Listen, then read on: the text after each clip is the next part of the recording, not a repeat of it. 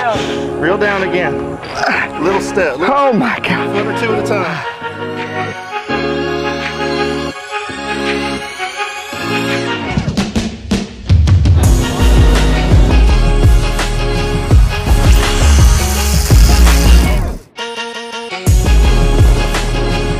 That's awesome.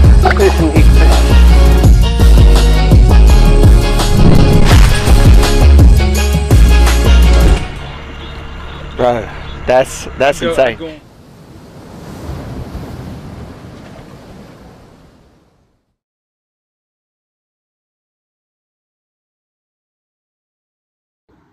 Hey, what's up, everybody? Caleb here with the Fish and Fuel Podcast. I'm really excited about this episode that you're about to watch.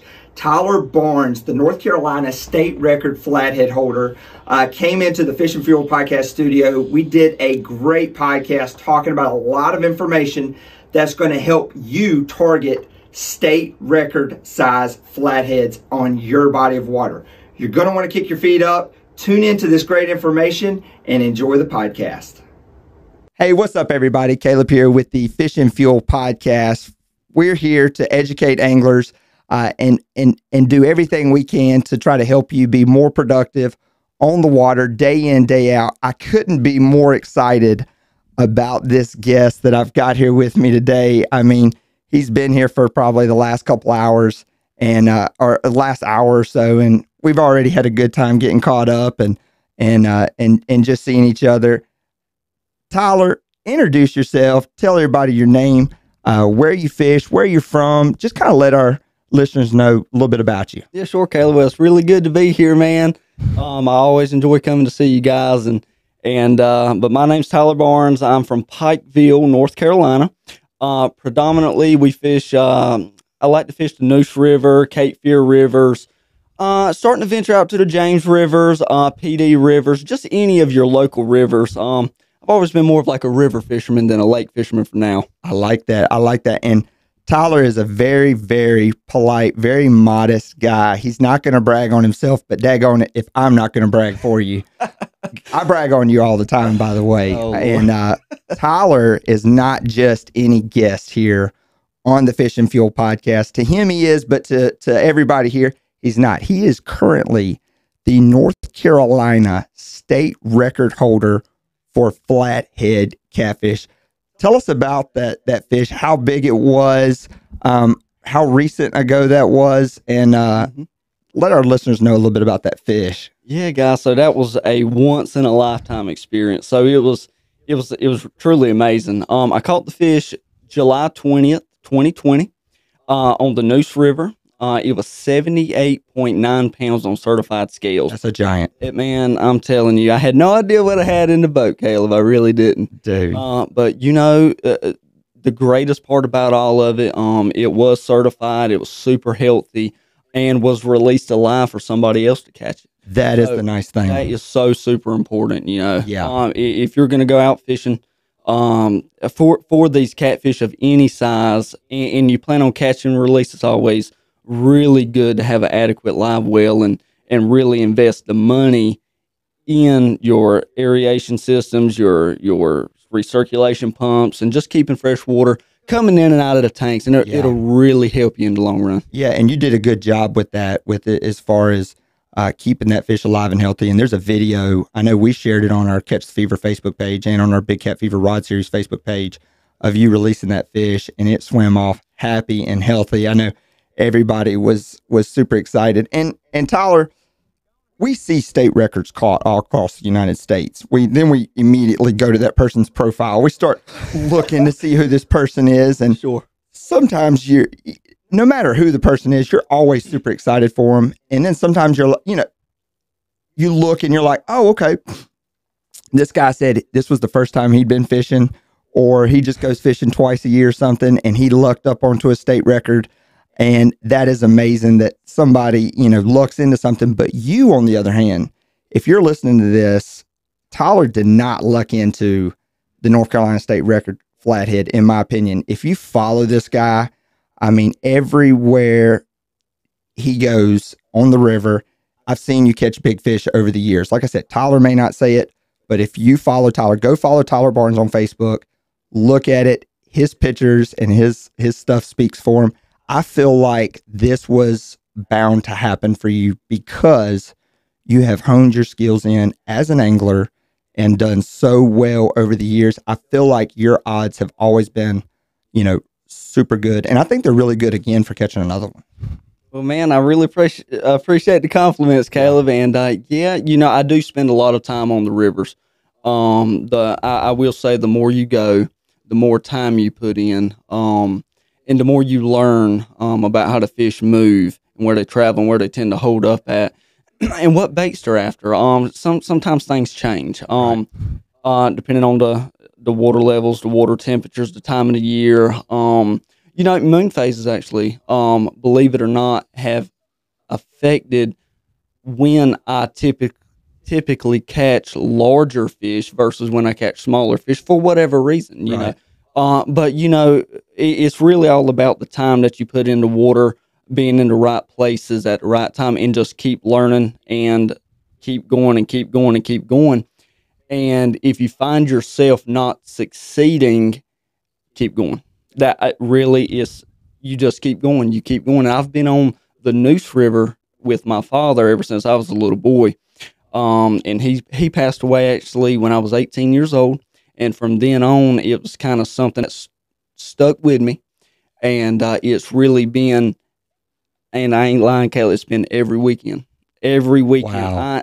Seriously. Wow, that's wild, man. And everything you just said, talking about the stuff you look for, I'm already excited about this podcast. I hope my memory cards have enough memory because we're going to learn so much. And there's a lot of guys that listen to this podcast or watch this podcast, and they don't have that much time available to them to be able to, or live near to a body of water, or certain circumstances that allow somebody to be on the water a lot and really hone their skills. And they're going to be listening to this to try to speed up that learning process. Mm-hmm. And that's why you're here, because you do put your time in. It's a proven success. You do really good every time. I know fishing every time is not good. We only post our good days. I ain't lie. But you're consistent. Sure. You're consistent. And a guy can really learn something and speed up that learning curve by tuning into this podcast and hearing what you have to say. So this podcast is titled How to Target a State Record Flathead. That is something that you've been after. You're setting up every single time to try to beat your current record here in North Carolina. Mm-hmm. If we're going out at the boat ramp and we're putting the boat in, let's talk about what you're looking for as far as your environment that determines where you're going to fish, in the river. When you're putting the boat in, a guy putting the boat in going to the river, let's say if it's a overcast day or a sunny day, or does it make a difference if we've had a lot of rain, if it hadn't had a lot of rain? Describe a scenario like if we were to go out there today, what kind of you're looking for? Yeah, sure. So it really depends on the rivers, because river systems are built differently. Some are rocky, some are muddy, some are deep holes, some shallow all the way through, but we'll just use the Neuse River in this example here. So any time that I'm on the Neuse River going for flathead catfish, typically I really start looking for flatheads in May, June, July, August, the summer months. And really the hotter it is, the 100-degree super low water, that tends to be the best time for me to target a big flathead. And where it's hot out there, your clothes are kind of sticking to you. I ain't lying, man. Where you're drenched in sweat, you've been catching brim all day, you feel terrible. I mean, you are soaked. That is really the best time, in my opinion. Now, you can catch big flathead catfish any day. You can catch them in the winter. You can catch them in the fall, summer, spring. It really doesn't matter. It's really about being in the right place at the right time. But as you were saying, if we were to go today and you said, Tyler, well, let's get on some flatheads. And I know the water's still a little cool right now, but kind of the conditions. So what temperature is it a certain period during the spring where you start to see them biting more and more? Really, right now, I think the water temperature is somewhere around 62, 63. that's starting to look good. The shadow running through the rivers, flatheads are starting to wake up. They're starting to move around a little bit. You can definitely catch them right now, no doubt in my mind, no problem. Is it the prime time? Probably not. I really look around the high 60s, low 70s before they really start to full force. You know, so, but a really good one, 75 degrees, I would say, is a really good. Okay, there's no doubt that these flatheads are moving. They're not just held on the bottom in a deep hole, not moving because they're cold. They are ready. What is your approach when you see that 75-degree water temperature? What are you looking at? Let's start with before. Actually, let's back it up to before you get to the boat ramp to throw a line out for them. Bait. Let's talk about bait. All right. So a lot of times when I'm bait fishing, bait can get tough. A lot of times, well, most of the time I'm using either live eels or I'm using brim or some kind of live fish, right? It could be a bass, it could be a crappie, but you can't, you got to keep everything under the regulations and everything, of course. So really it's all about the live bait. And something, that I've learned over the years is there's no such thing as a bait that is too big. It can be, Caleb, I've thrown the most ridiculous size baits out just thinking it's funny. 5 minutes. As a joke. I ain't lying.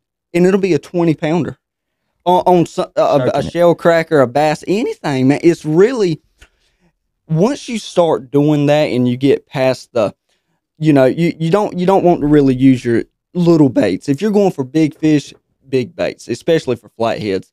Now, can you catch big fish on small baits? Yeah, of course, no doubt. But for me to go out there and entice that big fish to bite, I've got to have big baits. And that, a lot of times that is hard to come by. You just everybody ain't got a pond or a reservoir that's just slam full of huge baits. It just doesn't work like that. So, but a lot of times if I'm preparing for a tournament or if I'm just pleasure fishing or if I'm pre-fishing for a tournament, I try my best to catch the bait on the river that I'm fishing. Right. And a lot of times, if you put in the time to practice and hit the river banks and find spots, little creeks, you'll find out that there's so much brim, bass, crappie in the river that you don't have to go to a pond. You don't got to go to Little Creek hopping, catch 5 brim at this creek, drive 10 miles down the road. It's best to just kind of put your time in to find out where the bait source is on that stretch that you're looking for. Exactly. And that's a really good point. I can't tell me how many times where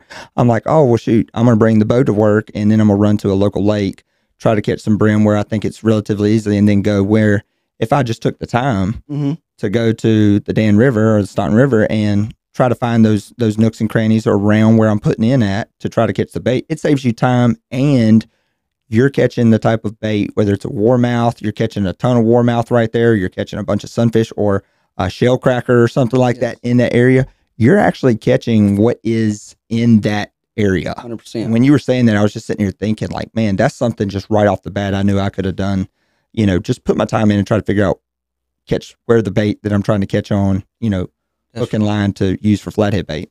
Absolutely, man. And it sometimes it's hard to go to the river without any bait, because then you're like, man, I've packed up, I'm on the river, I ain't got to drop a bait. The fishing, if the river's flowing 100 miles an hour, it's best to take some bait. It's probably best to do it. But if it's slow and beautiful and pretty, I'm telling you, it's nothing to sit in one spot and catch your 40, 50 brim, depending, it's like 30 per person. But if I typically tournament fishing or whatever, I've got 2 people with me, me and another person. And so but 50 brim, Caleb, you can really catch 50 hand-sized brim, really, man, in an hour. Really. And a lot of time when you find them, you found them. There's millions and millions of brim in the there's so many. So I found it out over time. Now I used to go to ponds and catch little brim and stuff like that, but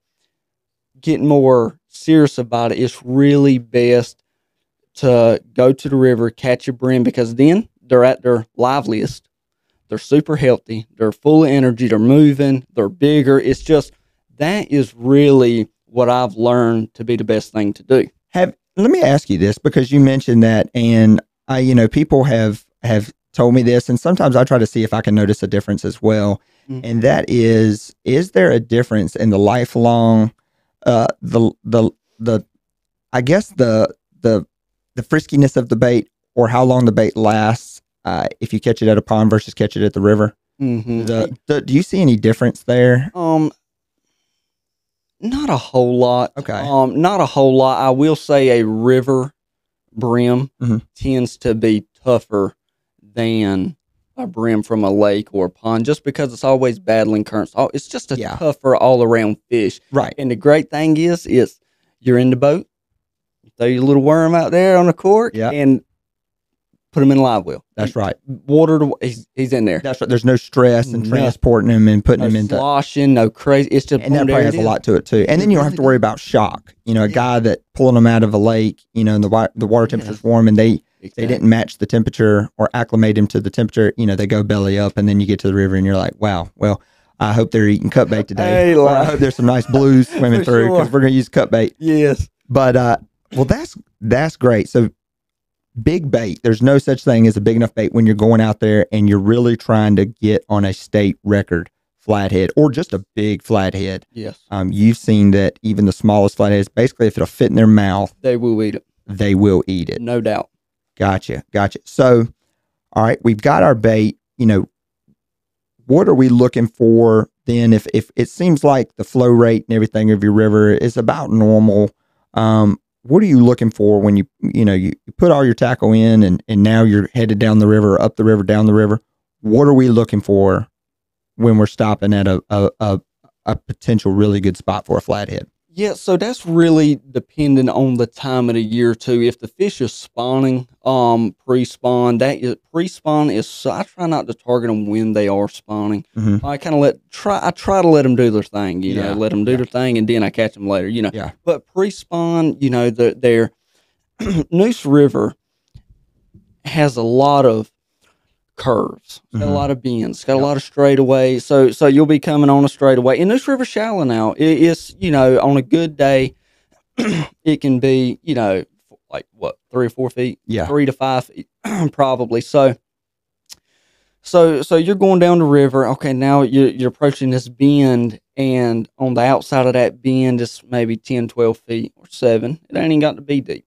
It's got some structure in there. It looks really good. That is something to target. Now, is there such thing as this is where the state records? No. Right. He can literally, that fish can be anywhere at any time, under any branch, under any tree, on a straightaway in 3 feet of water, under a lock. It's really amazing where these fish will feel comfortable at. It's not always about deep water. So it's not always about going in those outside bends and finding a log jam crushed up under the outside bend, and you're thinking, this is where he would be. You see him in a variety of other places that you need to be looking for. 100%. Like, I'll tell you this, Caleb, the only time I'm really fishing deep water is probably during the spawn or pre-spawn. You know, that's it. I know they're in the deep. They're under some hard structure.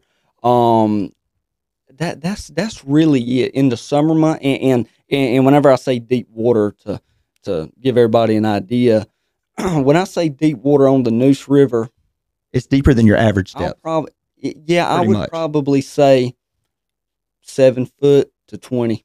Right. That is considered, I think, deep on Noose River. Now, when the spawn is over with, and here you are targeting these flatheads and going for a big flathead, you know, what's that depth look like that you're trying to target then? Because some guys will say, oh, that's too shallow. You know, a 80-pound flathead, 79-pound flathead, he ain't gonna go that shallow, or you know, what depths does that usually look like? Man, a lot of times, Caleb, really, you'll find, and I've done it over and over and over and over, to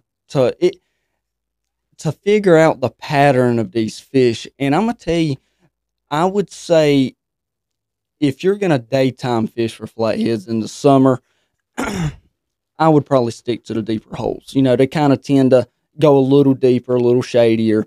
But as soon as it gets dark, man, those fish are prowling. They're looking for... Once it starts getting dark, it's time to... Typically, I'll start out in a deepish kind of hole. It might be 7, 8, 10 foot.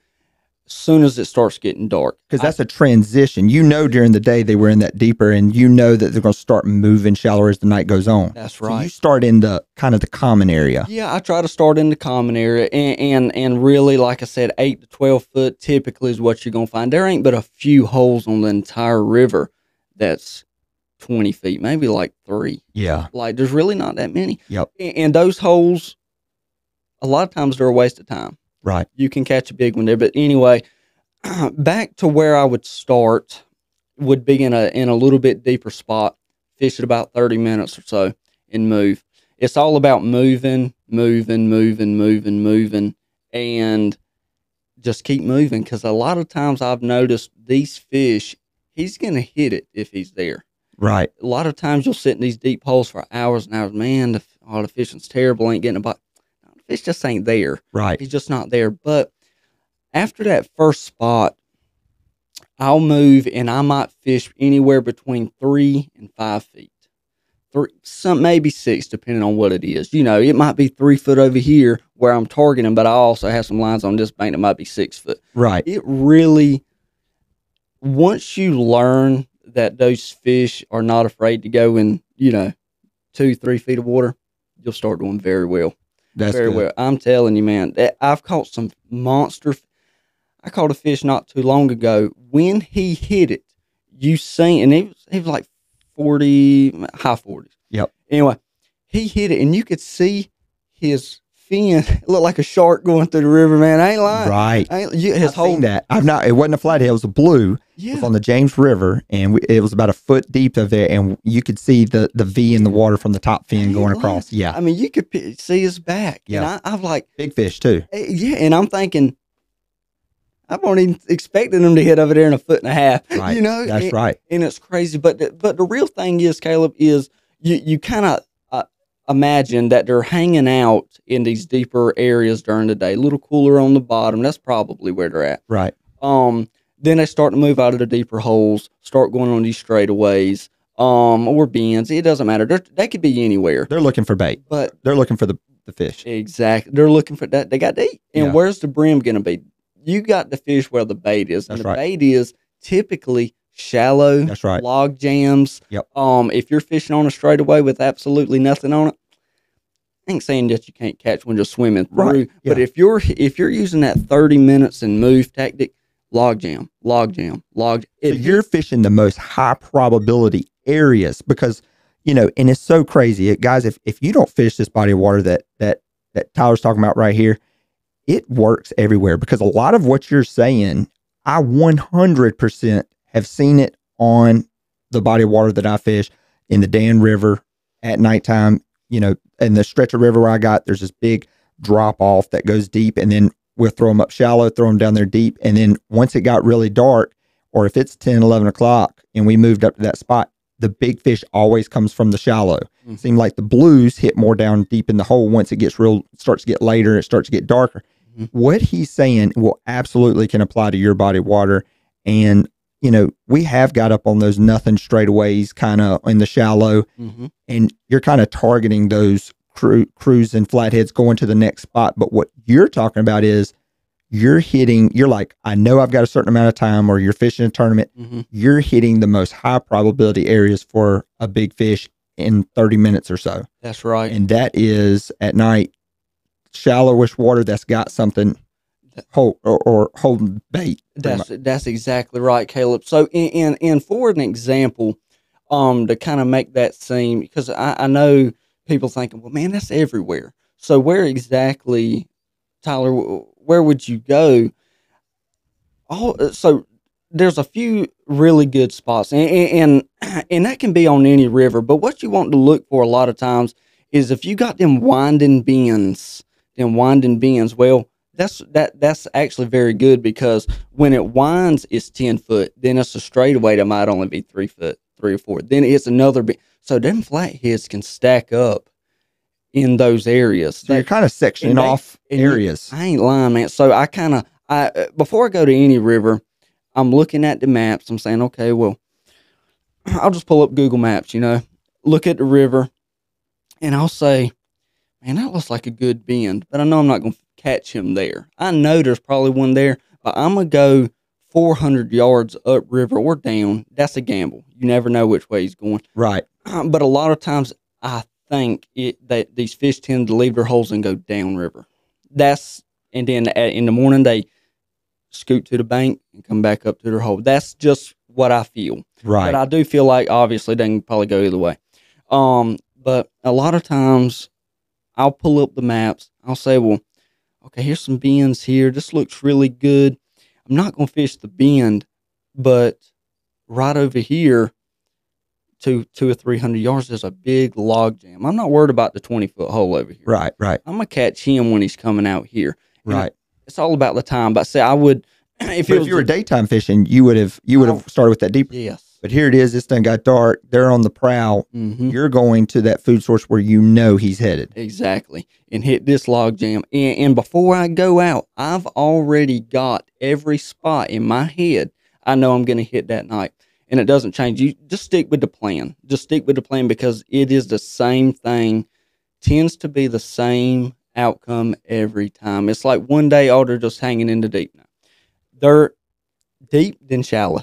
If we're talking about summertime, right. They start off typically deep, then shallow, deep, then shallow. But nobody really, I never go daytime flathead fishing, man, because it's 100 degrees. I'm torture. dying. It ain't even. It's torture. It's rough at night. You got a million mosquitoes. Yeah, and and you're in the river, so there's not a lot of wind coming through. Yeah, it's an oven. Yeah, it is. It is best to fish it at night. But it really is. For comfortability, for sure. Yes. So, but really, hitting those straightaways, Caleb, with those big log jams. Now, if you got a little tree that's hanging on top of the water and you don't even think it touches bottom, you're probably wasting your time. You're looking at log jam that's probably been there a while, kind of larger. And a lot of times I'll throw on the opposite side of it. So if the current's running this way, here's the log jam, I'll actually throw on the other side. Not every time, but some on the back side of it. It creates a current break, and that flathead's sitting there waiting to ambush. Okay, it's the easier approach for the flathead, I feel like. Right. In your experience, that's where you've seen where you were most successful when you targeted them that way. That's right. Right. Now I've caught them just throwing to the log jam. Sure. I've caught them throwing behind it. But really a lot of times those flatheads will be cruising down the bank, and they'll stack up behind this log jam and this current break, and they'll just be sitting there. From my experience, flatheads don't really like a lot of current. Man. Right. They kind of like to be blues. I think they do. I think blues don't mind current at all. Yeah. But these flatheads, they really are kind of lazy. Right. I feel like, Caleb, when these flatheads are going out, they're lazy. They're sneaking up behind something. And if they see a big old fish, they're probably going to try to get it, Right. But I don't think these 40, 50, 60-pound flatheads are wasting their time on little baits. Right. I think they're going to take all of their energy to get that pound-and-a-half bass. Right. Or something. That's how I think. Right. But really, I'll sit up on a log jam. I'll put my brim on. I'll throw them out. 30 minutes at the max. That's it. And you'll find that when you move, you cover so many more areas. And you're finding new areas if a guy's moving that much. I mean, it's forcing you to run your fish finder, kind of see stuff on the bottom or look at the bank and find new spots and find your go-to areas kind of. Absolutely. And that's, I guess, you put a good pattern together as well. Absolutely. So, and believe me, I've fished the Neuse River so long, I'm still learning. I'm still finding every time you experience something a little different. And Caleb, a lot of times, after I go to these tournaments and just pleasure fishing for flatheads. Yeah. I've got a notebook at the house. And in this notebook, I've got when I went, what I was using for bait, the barometric pressures, the moon phases, the water level, where they were feeding, what time I caught them, how many I caught. That's good. What bait I was using. And is that helpful? Yes. Right. Yeah, it is helpful. But the only thing that I can tell that I've patterned out is they are deep in the day and they are shallow at night, and they're moving. They're just moving at night. Yeah. And, keeping a log, and if you're a guy who wants to keep a log, something that I did when I was really trying to hit the water all the time, I used to tell people, before Catch the Fever, my goal was to be the world's greatest catfisherman. Now that is not my desire. I feel like if you're trying to be the world's best fisherman and you're all that, you're one has to suffer. You can't get into the gear and side and really give it and make your 100% best if you're trying to straddle the fence. So now my passion is working with the best anglers and making the best gear for those guys that want to be the very best. And when I was doing that, instead of keeping a written log, something I did that somebody might want to try, I was just thinking when you mentioned that, I would go on, I would take a video of myself and say, I just put 250s in the boat. Today is such and such. I would look at the fish finder and say, the water tip is 72. It's April 20th. And I would put it on Facebook and put only me to see. And then I would notice the next year at that time, if I was struggling, that video would pop up on my timeline because Facebook reminds you of all the stuff you were doing during that time. And I had a private album I could go back to and see. But I remember being at work and a video pop up and it's like, it's March 15th. I'm in Bluestone Creek and man, we just hammered them drifting through here. And I'm like, here I am. You know, I talked to a guy last week who said they're hammering them up here and I've just not done well. I'm going back to where that video said this time of year and found that they were still in that same pattern. So there's a bunch of ways to keep a log. And that's just something I did that would just remind me and pop up all the time. And I still, to this day, it says 5-6 years ago, every day it's like I'm up here in the river. I'm hammering them right now. It's 33. It's 30 degrees, you know, blah, blah, on the James River. Yeah. And it's still cool to see. And it gets me fired up when I was doing that. But keeping a log is very detailed. It's very good. But you are talking about specifically for you, fishing on the river, where you're at. You mentioned before we talked the podcast, guys really just overthink it. Yeah. And so that kind of made me think of that when you said that is they're deeper during the day. They go shallower at night. So the KISS method, keep it simple, stupid. That's what I tell people. That's right. And that's what you're saying, guys need to remember as well. Yes. I mean, absolutely. Absolutely. So it's a lot of times when I'm out there, Caleb, if I'm tournament fishing, I'm always trying to pattern them out super quickly. Okay, I definitely know he's in the shallow, he's here, so I'm bouncing to area to area to area, and I'm doing pretty good. And I might have a few decent fish, come to weigh in.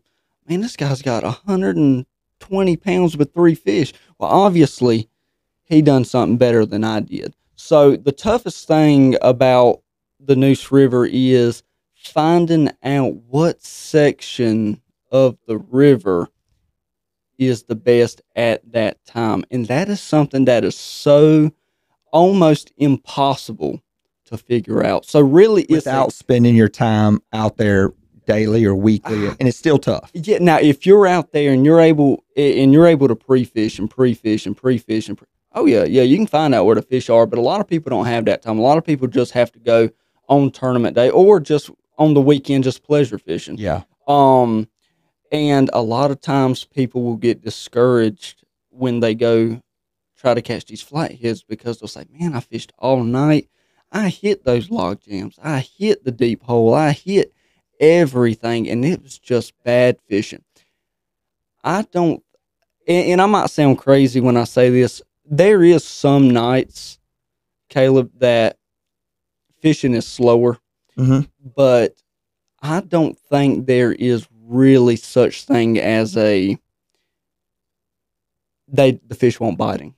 Right. I think they're always feeding, Caleb. That's so funny. And that goes to show like your knowledge and time in fishing because I have filmed previous episodes and that is exactly what the other guy, I want the really good guys on this show. I really want guys that have, really made a name for themselves or really just really good anglers on the water. And that's exactly what they say too. They say, I feel like guys were just moving to area to, spot to spot in the same area. And in that area, they just won't chew in for whatever reason. They're just, maybe there wasn't as much current as another spot that had a little bit more current that made the fish feed more. That's right. And they say the same thing. Get to an area somewhere where the fish was biting. That's right, man. And that's what you're saying. I'm telling you that there's really, once you get that in your head, right, Caleb, that there's no such thing as the fish won't biting. You're either where the fish are or you're not. That's on the rivers I fish. Now, I'm not sure about these other places, but and this applies to PD River, Cape Fear River, Chowan River, Noose River, Tar River. If you're fishing and not having any bites, you need to make a run. You need to move. They're not there. They're really just not there. Right. I have had trips where I start here and I fish about 3 spots and I'll say, haven't had a bite. I'm running 10 miles this way. Still nothing. I know they're here somewhere. Yeah. I'll make another, boom, 100 pounds. I'm going to sit here all night. And I have to do that every time. Yeah. It doesn't matter. They're always somewhere. They're more grouped up. These fish tend to travel together a little bit. But you'll find that if you just keep moving, if you're not catching, keep moving. And when I say 10 miles, I ain't kidding. I'm 10, 20 miles down the river. If if your boat's got the gas and everything. Yeah. And it can go from man, I ain't had a bite to man, every rod's going off. Man, the fish have turned on. No, the fish didn't turn on. They're just where they're biting. You're where they're at now. Because I have been there. There's a video I posted probably about 6 years ago on maybe my personal page on Big Cat Fever Ride Series. 99% of the time, it was me. I say 99%. I'm sitting there. I'm like, man, why ain't the fish biting? Somebody's calling me. They're like, we're wearing them out, man. We're out here killing. But that day, the shoe was on the other foot. And they were miles and miles in another direction, and I was just in an area of the river where we were hammering. We caught an 86 that day. It was a PB from my stepmother. I mean, and just big fish back to back. So if your boat has capacity, or if it doesn't, try to get as far out of that area as possible. Like you're saying, to try to put yourself in a different situation to get more activity. Exactly. Now keep the same logic as far as how to catch the fish. It ain't if you've hit deep and ain't had nothing, and if you've hit shallow and you ain't had nothing, you just need to move. Right. They're there, but typically the principles is at night, go shallow, so keep that same thing. Keep that, don't never change that. That's not going to change. Right. That's not going to change. Just move. It's really all about moving. So, and a lot of times when I prepare to catch these or prepare for a tournament, if I'm fortunate enough to go pre-fish, I'll put in where I think the fish are. And it really helps because, you know how I said, Caleb, we're going to start here and we got to run to here and then here. I'll go ahead and do that pre-fishing.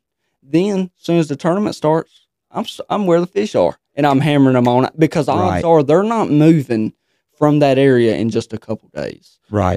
If the water spikes up, it's going to probably push them down.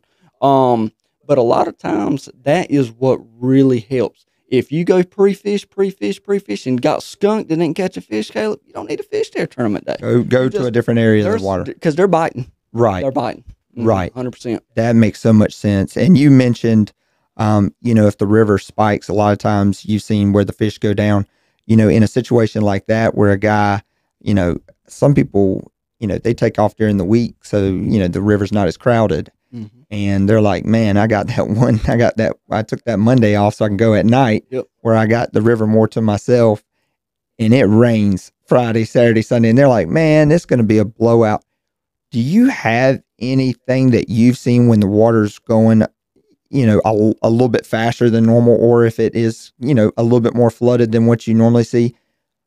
Have you seen anything like that, like where you do something different? Mm-hmm, absolutely. So if I'm pre-fishing in the rivers, 3 or 4 foot deep or whatever, and I'm wearing them out, and oh man, it's supposed to rain 4 inches this week in the river, man. It's just coming up, man. Yeah. I'm probably I'm gonna follow that hydrograph, and I'm gonna look, and I'm gonna see where I pre-fished and where I caught them. And watch that water coming down the river, because a lot of times on the Noose River, it can rain 4 inches, and it can be in flood stage in Goldsboro, but it could be in, for example, Kinston or Maple Cypress or Cowpen. it can still be just as calm.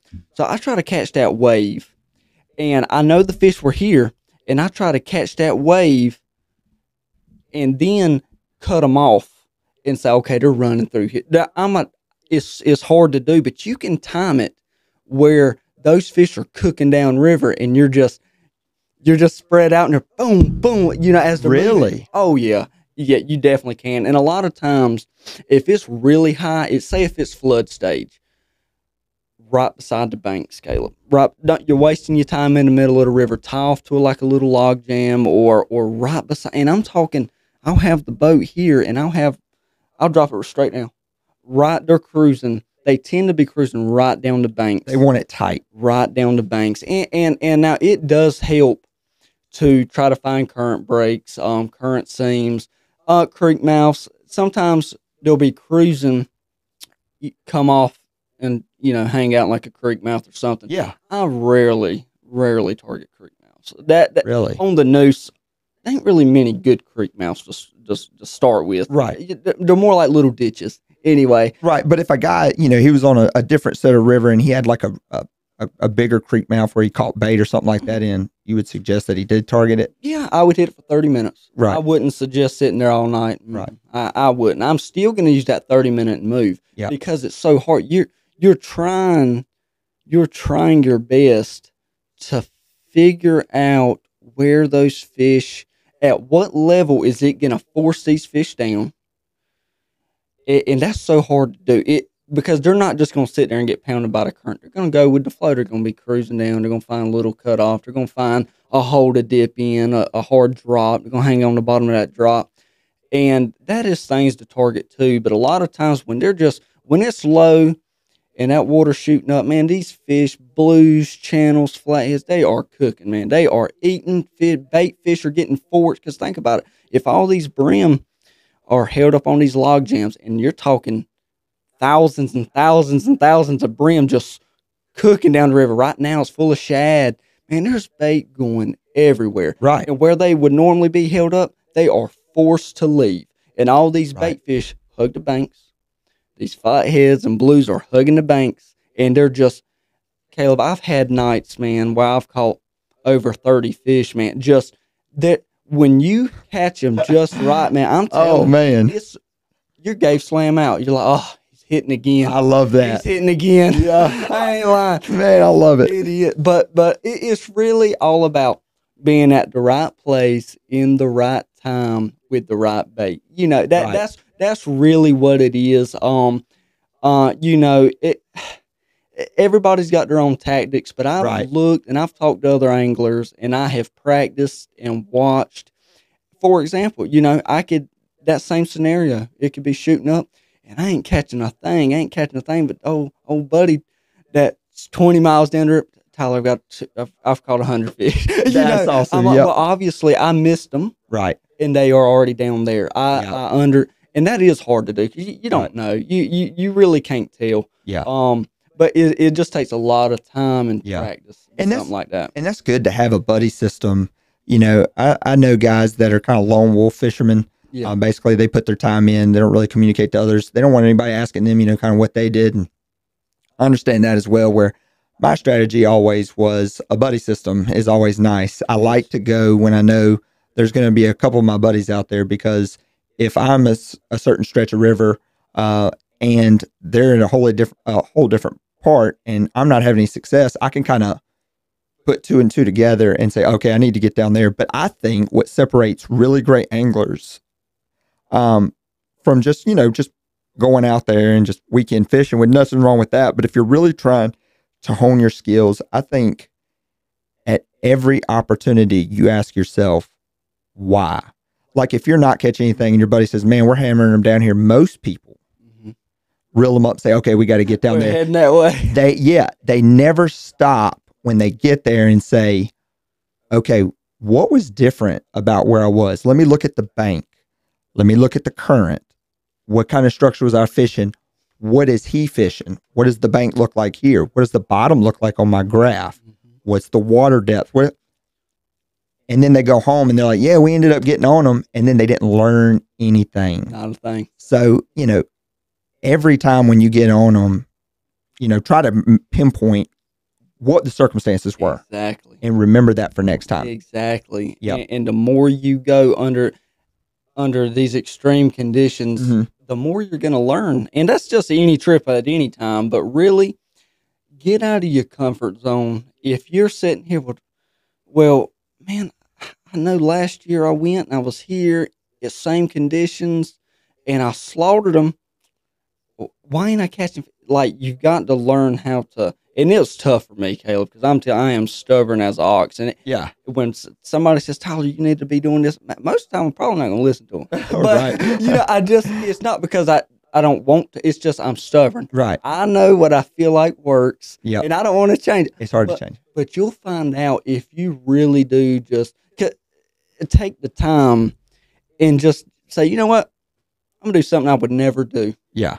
You'll find out a lot of the times Yes, sir. Like, holy crap, Yep. I can't believe what's going on. Yep. Like, it's really insane. You got it, but it's hard to do that, Caleb, because Saturday only comes once a week. Yep. And when you go, you're like, all right, fishing this spot, this spot, this spot, this spot. Go in my comfort spot. No matter what. It's hard to spend your weekend doing something that you just I have no idea what I'm just going to throw out here. Yeah. But the more you do that and the more you go, the more you can put everything starts to make sense where these fish move and what they do and stuff. It's really interesting. It's really amazing. And that applies on every river. And that's why this Fish and Fuel podcast exists, because Saturday only comes one time that week, and there's fundamentals that you can do. It's like a bore site. This podcast is a bore site for your fishing. We can get you on paper. We can get you in the right spots with the fundamentals, but it's your job once you're there to dial it in, to hit the bullseye. So, there's fundamentals that, when you go out and you do something different, that you still, would follow to the core to at least get you on the paper. And in summary for, fishing when the river is high or rising, you mentioned a lot of things, but what's 2 or 3 things that you say, guys, you should definitely check this? Like you said, fish close to the bank. 100%. Would that be one of them? Close to the bank? That would be 100%, man. Because a lot of times in the middle of the river is gushing, man. There's trees. There's trees floating down. That's the safety concern. Yeah, that's right. When the river's high, you will never find me in the middle of the river. Right. Just because I don't want to get taken out by a 40-foot tree. Right. What I'm saying? So, but really, it's full of trash. Your leaves are all up your line and everything. And speaking of leaves, because that's I get that a lot. Tyler, man, how are you catching fish with these leaves all up? Doesn't matter. Look, I'm catching fish, and I'm pulling in 4 foot of leaves. It really doesn't matter. Wow. It really, to me, if you're where they're at, they're gonna hit it. They ain't worried about the leaves. They live in the water, sticks and trash and all kinds of nasty mud. But they see that piece of that brim just sitting here beside the bank doing this number. He's on them. He ain't worried about the leaves. Yeah, he's gonna eat the leaves too. He's all of it. He's like us. He's gonna eat the meat. He's gonna eat the steak and the salad at the same time. Exactly, man. Because it just ignites them. Like when that water's rising, it just. I guess a lot of times in the summer it'll cool the water off a little bit, more oxygen. It's just boom, a feeding frenzy. They're charged. And if you're not when the water's high and you're not catching them, that is the best time to catch numbers. Right. It's a lot harder for me to catch larger fish when it's high. Right. In our rivers, or Noose River. Just because because you don't really know where they're held up. They're forced out of their holes. They're forced out of the log. That's kind of a harder thing to do. So a lot of times I'll switch over to blues really when it's something like that. But really hanging to the bank, trying to find you a little current break. If you do find a creek mouth, I would hit that. And just keep moving. Now I'll tell you one thing that works really good. These fish, like I said, they're cruising right beside the banks. Right. And just a foot, man. Here's the bank, here's my bait. Wow. I mean, in a foot away, it doesn't matter. They're on it. So a lot of times on the Noose or Cape Fear rivers or any other river, you'll find, man, there's a super hard bend. Well, don't fish that deep side of that bend. You're really wasting your time. A lot of times they're going to be on that inside of that bend, cutting right on the inside. And whenever you come around that hard bend, Caleb, because you got to think the water's coming this way and it's rushing, but over here is kind of calm. It is. And it's cooking. It's beating that bank over there and wrapping around. And it's just creaming. But I'll be right on the inside of that bank, throwing my baits right down there, and they'll come around that bank and bam-a-lam. Boom, right. Boom, So that would be like a number 2 is like look for slower current for those fish like on an inside bend. 100%. Main thing, man, really just hit, stay as close as you can to the banks. Hit any kind of little current break you can, because there really can be a fish held up there at any time. And I've had times, well, man, I know that this is a really good spot.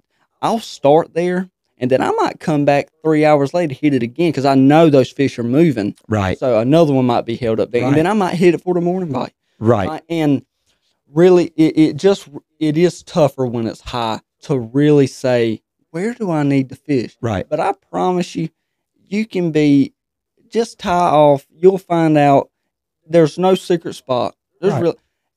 If you're going down the river and it's flood stage, oh man, there's a big tree that's fell over. Just go behind that tree, tie off, and throw it. And I bet you'll be surprised. Yeah. I bet you will. Absolutely. Absolutely. And it seems, that they're just holding to the banks when it's high. Yeah. I guess that's where the bait and everything else is held, and that's where they're going. That is, that's super key. That, like I said, that puts guys on paper when, those days come where it's not just ideal conditions. They've got something else that they can look at. And I feel like oh my gosh, we've learned so much already in this podcast. And it's just been so much good information.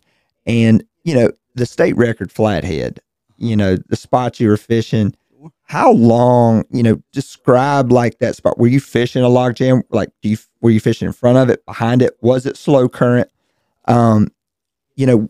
Basically we're not trying to learn about your spot. We're trying to learn about the habitat that a state record Flathead really likes, because he was there for a reason. He stopped there for a reason. Describe, not pinpoint where you're fishing, but describe that location, what that fish you think he was doing there.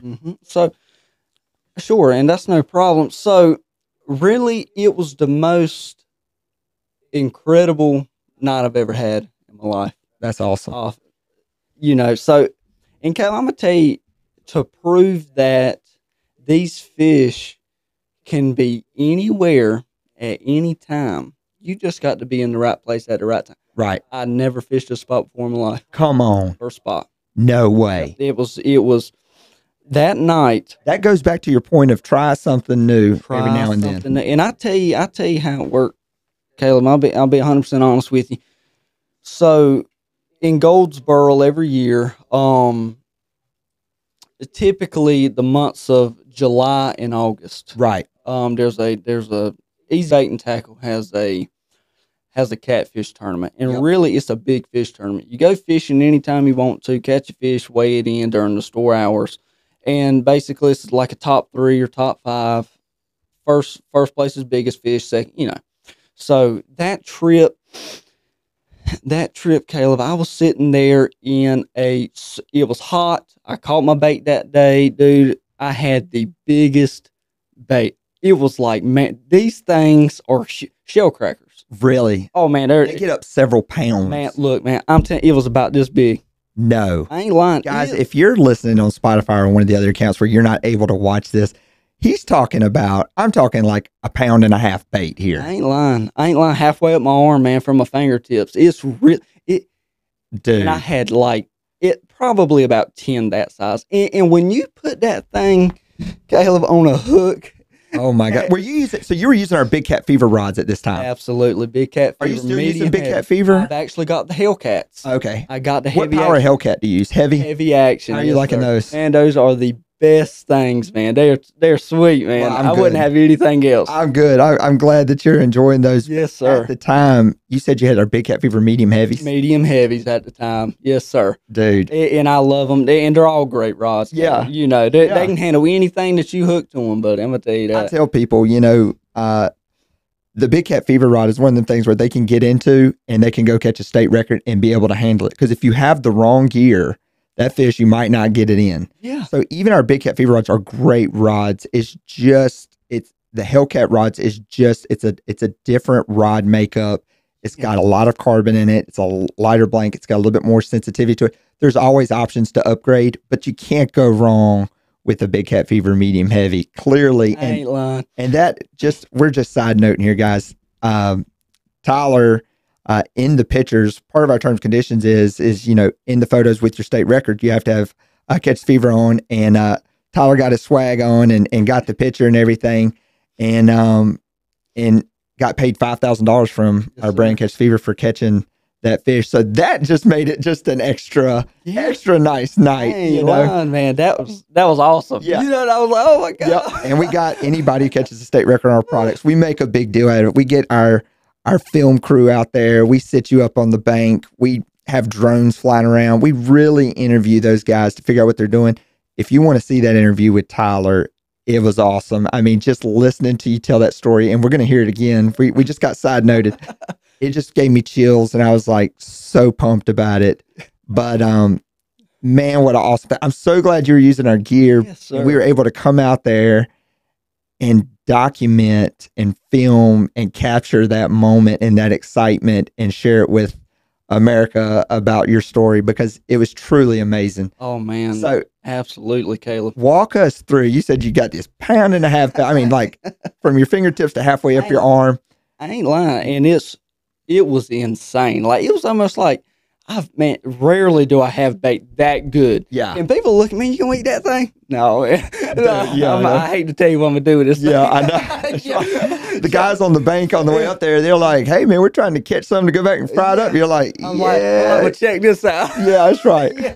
So you know, and a lot of times, Caleb, for these bigger flatheads, I'm using a monster hook. Mhm. I'm using I actually prefer for flatheads the 10-aught Charlie Brown circle hook. Yeah, And I'll take those circle hooks and I'll kind of put a little offset in them. right. That's just me. That's just my Yeah, So yeah. I'll take that brim and you know, we'll use this water bottle here, Cal. Mhm. And say this is the head and this is the tail. Right. I'll take that hook and come at an angle through the top of the head. I don't hook them in the back. A lot of times I've done that, and a lot of times I'll reel in and notice the hook has somehow Double hooked it. and I've lost so many fish. And I was like, Right. man, there's got to be a better way. They torque the rod down and then it comes right back up. It's like, and Pull it I out was of their like, mouth. he was ripping, dragging. How did I not hook him? Reel it in, the hook's in the brim. Great. So you're going from the dorsal fin with the hook point coming Towards at the an angle toward the the head. front of the fit. Yep. Gotcha. Yep, man. And so anyway, back to it, Caleb. So I'm sitting in this spot here, and I'm starting off deep, and it's probably about 14 foot probably in this hole right here. So I'm taking this brim. Well, first of all, I tell you, I'm gonna start from the beginning.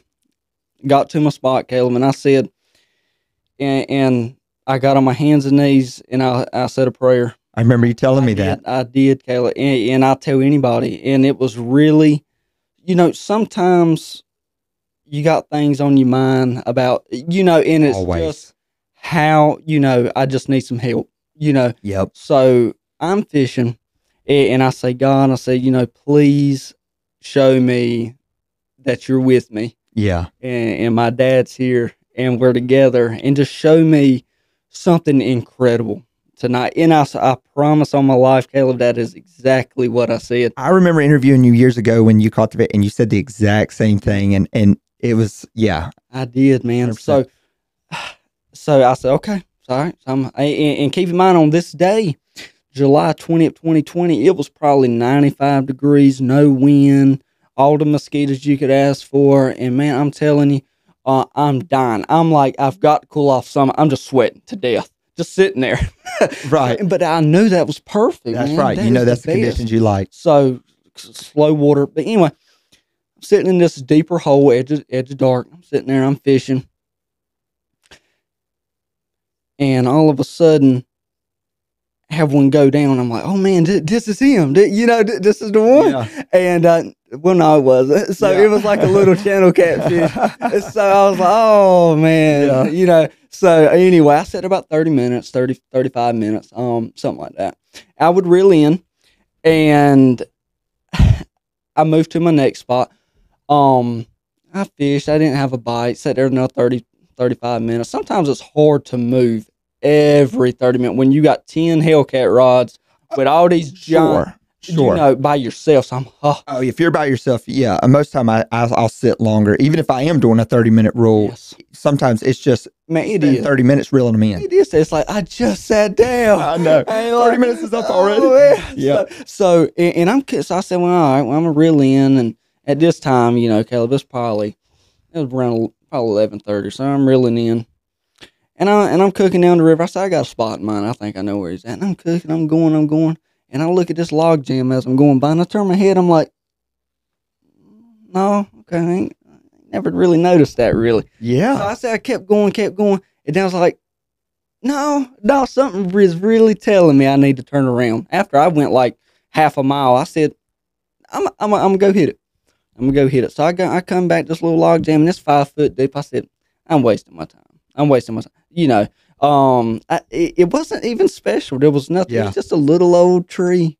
It wasn't nothing. No giant, super 10-foot tall log jam. It was just a little tree. So I threw my anchor out. I floated past the log jam. That's what I was going to ask you. How'd you set up on that? Instead of throwing towards it, Right. I drifted past it, tied my anchor off, and I said, you know what? And I've used just one shell cracker from the first spot, and the second, and the third. And I said, man, he's getting kind of weak. Now I said, I'm going to get one more spot out of him. Yeah. So I'm taking this big shell cracker, and I lob it upriver, which is tough to do. That's why your gear's so important, because when he hits, you got to think you're right in the tree. Right. You got to stop him right then. Right. And look, I threw upriver probably maybe a good 3 foot away from the log jam. And and I'm sitting there, and I've got all the other rods down. I sit down and stuff, and I'm on the phone with a buddy of mine, and all of a sudden I see that thump. I was like, okay. I said, that's a big bait, man. I said, and here it is just rocking. I said, well, Jacob, I got one on, man. Let me call right back. I said, I ain't sure about this fish. Right there, real quick. It sounded like your reels were engaged. Mm-hmm. Some guys fish with the clicker, sometimes real engaged. What do you do? I am engaged, and I've got that because drag. you're fishing so close to the structure. That's right. You can't let them run. All right, perfect. I just wanted to know that because I know some guys use a clicker, Mm-hmm. and that can be fine on those straightaway areas, sandbank or something like that, where you can let them have it. Oh, yeah. But when you're tight to the structure, you've got them engaged. Is your drag locked down? Not all the way, but it's tight enough to where you could turn his head. If he pulls drag, it's a good fish. Yeah. I know when I got a good one. So he thumped it. He thumped, and a lot of times when these larger fish hit, they don't always cream it. Right. A flathead, a lot of times you'll sit there and you got your rods out, and all of a sudden this rod over here just goes thump, and you're like, and then all of a sudden it's rocking. Yep. And it's rocking, and then it's rocking, and then he buries it, and then he's on. That's a typical big flathead. There's so many. This is crazy. It's deja vu. We just did a podcast, and I told guy Timothy King about this. I said, the bigger they are, the slower they pull. They're lazy. They are. Yep. And they don't have a reason to be in a hurry. Who's going to take it from a state record flathead? They already got it. He said, well, got him. Yeah, that's right. I ain't no worried about it. I'm just cruising down the bank. So no need to hit it in a fury and take it. So he's sucked them up, and so the same thing happened. So I was on the phone with Jacob. I said, man, let me call you back, man. I said, something's on this one. And remember, I'm throwing upriver. So as the rod starts to go down, I said, okay, I picked the rod up because I can't, in some situation, I would say probably 80% of the time, I'm waiting for that fish to slam it and hook himself. Mm-hmm. That's why I keep it engaged. I feel like that's what the circle hook's for. Right. A lot of times when that fish, he just sucks it up. Man, his mouth's this big. He's going to suck up the brim. He's going to hold him down. He's going to run. It's going to try to pull out his mouth and hook him in the jaw. So I feel like if I'm not engaged, if it's not locked down, then I feel like I'm missing him. Like he's already got it. Yep. If he feels anything out of the ordinary, he's probably going to let go. So that's just why I fish, locked down. Sure. He hits it, he runs when he buries it, and the action pulls back on the fish. It's set. He's not going nowhere. So, but that fish, Caleb, so he's going down, and I picked up the rod. In this situation, I couldn't wait for him to bury it because he's right beside the tree. So I pick up the rod, and I let him go, and then I kind of sweep it, kind of a soft, not a snatch. You're simulating a pull down. That's right. For a circle hook, that's the way to set a hook. You sweep it. You don't snap it. That never jerk, never start snatching, nothing. Just ease into it, and when you feel the pressure, then bury it. And I'm telling you, Caleb, when I did that, come on, look, man, it was. I said, all I heard was splashing, boom, but all on the bank. And I said, I've got the biggest blue cat right now. Yeah, because I'm thinking, so violent. I ain't lying. So he shot, and there's like a wake over there. I got my headlight on, and I said, good Lord. So I crank it down about 3 or 4 clicks, and I turn and I pull, and I said, okay, he's coming. And then he's going that way. And drag upriver. I said, man, I've got something going on here. Yeah. I said, this ain't ordinary. So I get him back to the boat, and he takes off again. I said, I just want to see him at this point. I said, if I lose him, okay, I just want to see what it is. Yeah. So get him beside the boat. How long were you fighting it? How long was the fight? The entire fight, Caleb, was probably about 3 or 4 minutes. So I mean, you had him locked down pretty good to where you were like, if I could just see him, I'll be happy. I just want to say, okay, it was Flathead. Yeah, okay, yeah, that's right. That's exactly right. Really, so really, and you got to think, you never have any 20, 30-minute stories or really anything over 5 minutes on the news, because you got to think, you're throwing from here to sometimes right beside the boat, and it's 3 foot. Right. So there's no possible, unless you've hooked some kind of sturgeon or something. Right. You might have your hands full. But your drag's pretty tight. You're fishing close to the bank. There's not a lot of line out, so really it's just a lot of power. It's just me against him. Yeah. It's my tackle against him. So that's right. So, and I'm sitting there, and at this point, I've put some heat on him. Not so much. You never want to really, because you never know how good that fish is hooked. That's right. Give him, you don't want him to get away from you, but you don't want him to, you don't want to panic and start and that hook locking pulls. him down. Because I've done it. I've done it. You got a big, you just got to stay calm and kind of just let him do it. Let the rod and reel do its thing. Right. It's meant to bend. That's right. The drag's meant to come in. That's why you got drag. Let him pull. Then when he stops a second, just pull him on back. Let him run again. But anyway, when that fish got him to the boat the second time, I reeled up and I was pulling. I said, he's holding. I said, man, this fish is holding tight for it to be 4 or 5 feet of water right here. And I'm like, and that rod's bent. And I'm like, that's weight. This thing is stuck. You're feeling its weight. I ain't lying. He just, you can feel him swimming the lines. Wow. I was like, this fish. I said, okay. So I finally get him to the top, and he surfaces. And I got my net beside me, and I reeled down close to the fish. And I got my net propped up on the console, and I'm trying to get that net under this fish. I said, man, he won't go. It's the hardest thing to do, basically. Yes. Oh, my gosh, yes. A little bit of current pulling the fish. Yep. And then you're trying to get all up under him, and it won't work. It just ain't working. Right. It's like he won't go in it. So he takes off. I said, I'm going to lose this fish. He starts cooking again.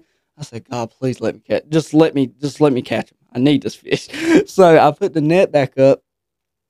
I said, this time, I pulled him up to the surface, and I said, I'm about to lose it all. I said, I set the rod and reel in the boat and grabbed the line with my hand. And I'm over here bending over, Kel. I'm like, where's his head? Okay, there's his head. Oh, and then I got his bottom jaw with my hand. Really? Yep, right. Adrenaline is going at this point. You didn't care if you were taking the chance on it being anything at this point. If he runs, my whole rod and reel's gone and everything. I said, look, man, I've got to get this fish. So I grabbed the line, and I'm pulling up, and I'm like, oh, there he is. There, a little further. Oh.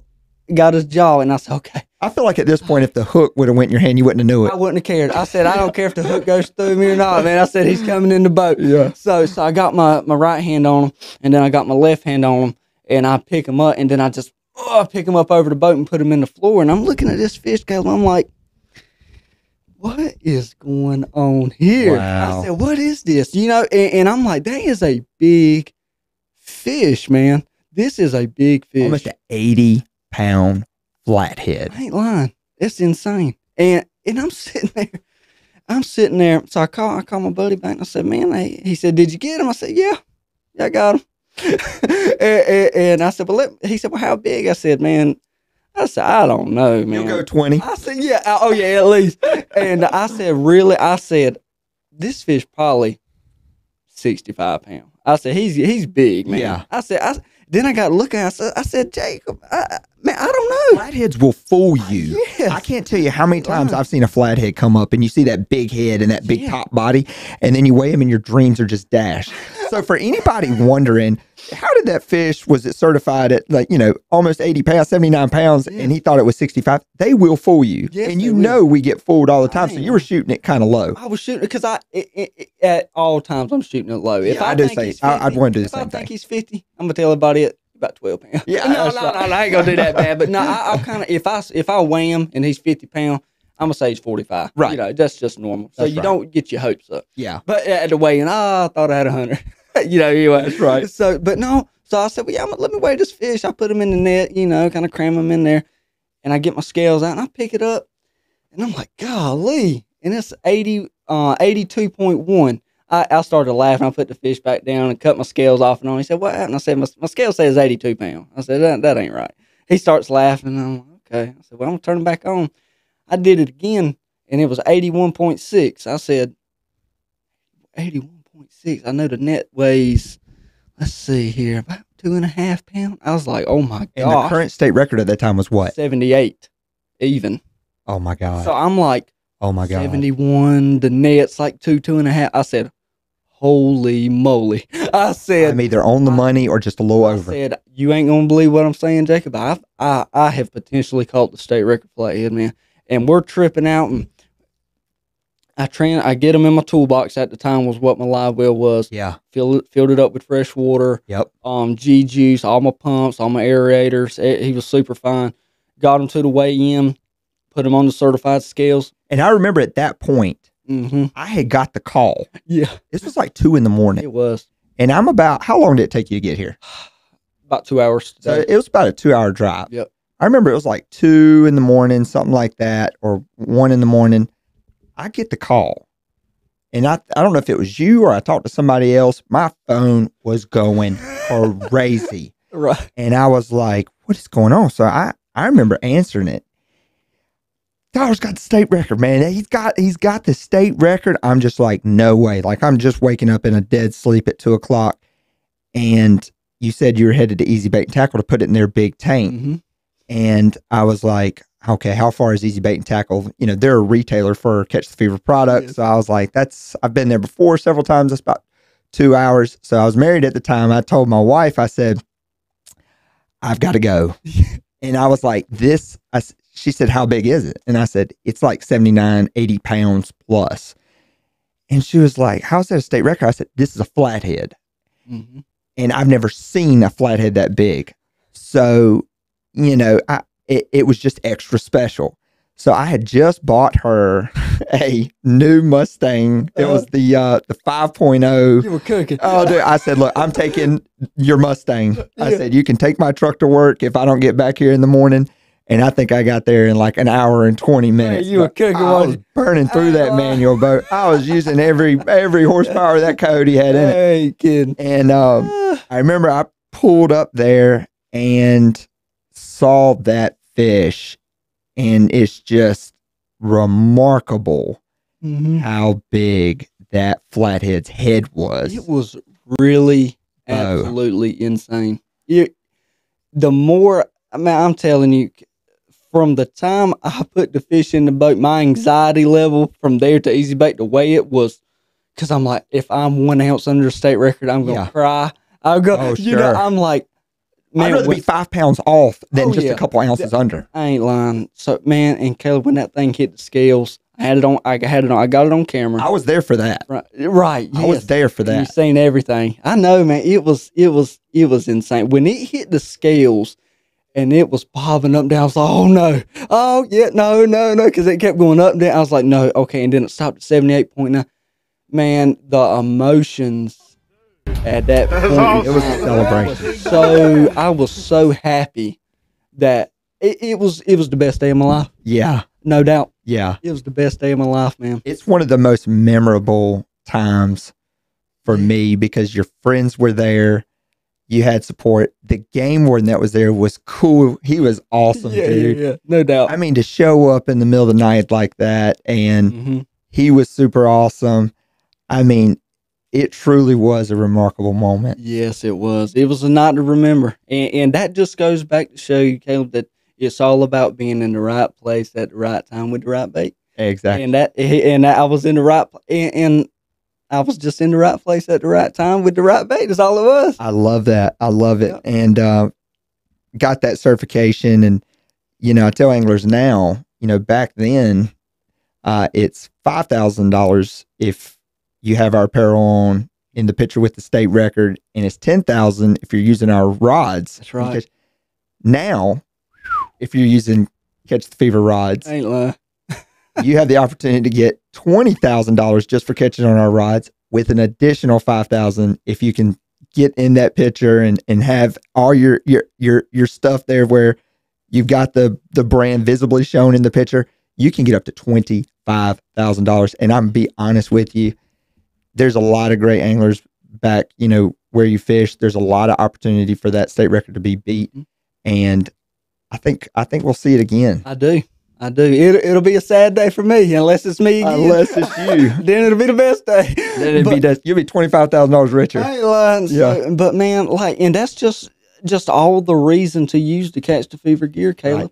Just why wouldn't you? They're awesome looking rods. They have the best action I've ever felt. Right. Super dependable. Right. And if you are in the right place at the right time, you'll win $25,000. And you get it all right there, right at once. But it's crazy how many guys are like, what's the odds of me catching a state record? And I'm like, people don't realize all the close calls. We do, because we get the phone call when somebody's close. I've literally in the last 2 months have been called 3 times, and people were off within a half an ounce of their state record. Oh my gosh. Yes, sir. That's the thing. When somebody catches a state record, it blows up. Yes. But the close calls, nobody ever hears about. Right. There's been 3 close calls just in the last 60 days with a half an ounce. Oh my gosh. Somebody getting $25,000. It happens way more than you think. And if you're fishing a body of water, you're applying these techniques that you hear on the Fishing Fuel podcast, talking with the anglers who's done it, who continue to be consistent on the water, you have a very good chance. Oh, absolutely. And with the conservation of these fish and the sport growing, and there's so many more people fishing and practicing catch and release. That's a big part of it. These fish are getting enormous. Yeah. Think of 140-something pound blue cat. Like, that thing is humongous. Absolutely massive. It's insane. And they're just going to keep getting bigger. Yes, absolutely. And that's another thing, before Catch the Fever started, we would see state records caught, and they throw it on ice. They're like, this is state record. I ain't letting this thing. They throw it on ice, and they'd go weigh it in, and it would be the state record. And I remember seeing stuff like that happen growing up. But with Catch the Fever, we decided that, to be eligible for that payout, you have to release the fish alive. Sure. And 100%. It has to be released alive. And Joey Baird, in talking with his story, he told the game warden had told him, he said, we're throwing on ice. And he said, we'll be out there in the morning. He said, no, I have to do everything I can to try to keep this fish alive. Absolutely. And that's what we're going for. Even if something happens before the state record payout was even there, if somebody called a state record or they thought it was a state record, they were throwing it on ice. That fish was 99%. I don't know of anybody that was like, you know what? I've got a state record. I'm probably going to just go ahead and release it and just tell my buddies about it. No, it went on ice. It don't work like that. I grew up watching catfish.